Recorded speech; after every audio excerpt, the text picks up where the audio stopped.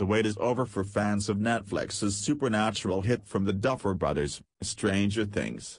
It's been nearly 2 years since the third season premiered on the streaming platform in July 2019, and since then, the streamer has taken its time mounting a mysterious marketing campaign replete with unexpected teaser drops and first looks.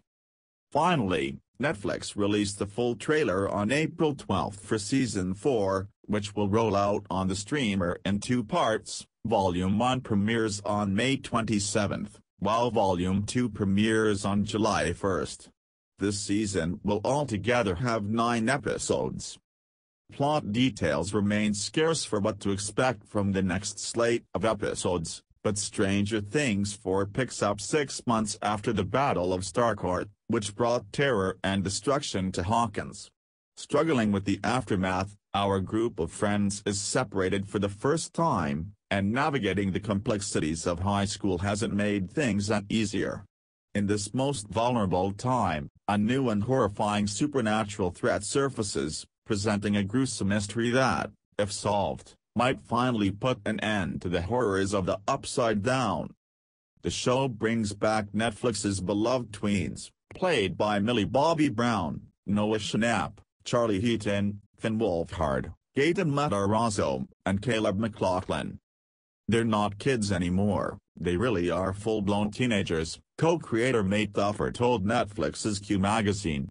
That's why this season we leaned more into horror. We figured they should be in their own version of A Nightmare on Elm Street basically. Returning guest stars include Sadie Sink, Cara Buono, Maya Hawke, Brett Gelman, and Winona Ryder.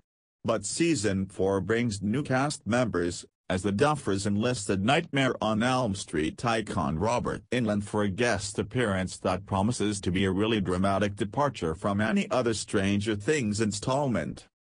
If we look back at our favorite movie sequels, whether it's Aliens or Terminator 2, Judgment Day, or The Godfather, Part 2, or The Empire Strikes Back, the greatest movie sequels always do change it up.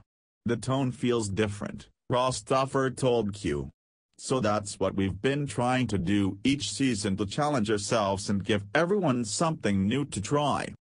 Season 5 is expected to be the final installment for Stranger Things, and this season was split mostly due to the sheer volume of the story the Duffers had put together, 9 scripts exceeding 800 pages, 2 years of filming, thousands of VFX shots, and a running time twice as long as any previous season.